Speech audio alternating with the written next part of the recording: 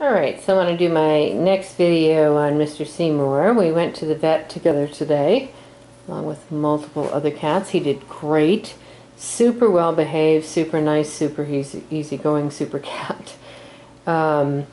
He's just great. He's been perfect in the litter box. He is not showing me that he's dying to go outside.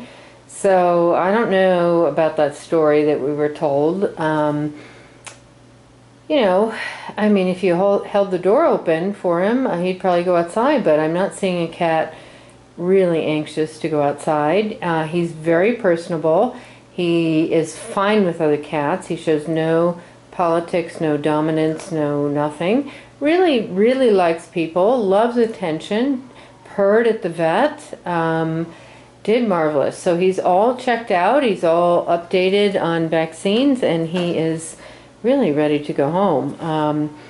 Needs to lose a little weight. He seems to be primarily a dry food eater, not that interested in wet food.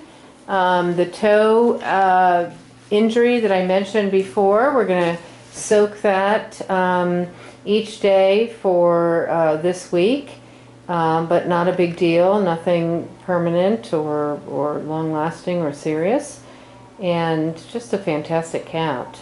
So get on this list if you're looking for just a super laid-back, easygoing seal boy that would slot in anywhere.